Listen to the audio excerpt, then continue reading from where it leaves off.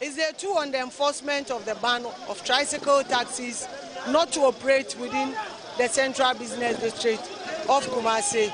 Today it turned chaotic here at the Swami roundabout KJTR stretch because the angry riders have also blocked the main road, saying they will not allow any motorists to have access to the CBD if they are also prevented from entering. The police had to intervene, convince them before finally they open up the road for vehicles to have access. You say the area is unlawful, but you say first aquina, Abia, you bet yanka, a man pay for no, or more sorrow. I say you must say Yapasayaka. No. Over back room area one, not Lela, Epaquaya Paki, a Yuma. It's Praia because that traffic. You want to get me to the draw.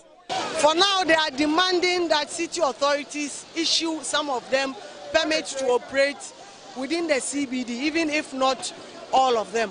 You said some time ago you did similar to the short people, because you restrict some of them. You identify the union and registered ones, so you gave them sticker.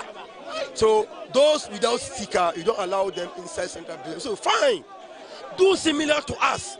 If we are 3,000 in the central business, okay, let us know. Okay, 3,000, you are many. We are giving sticker to 1,000 people. We will understand, so that at least you limit our movement, but not to ban us from the central business. Well, it appears coming to agreement between the operators and city authorities will be a difficult task because all of them have taken an entrenched stance. We will be monitoring this development and update you subsequently. Ibrahim Abubakar, TV3 News, Kumasi.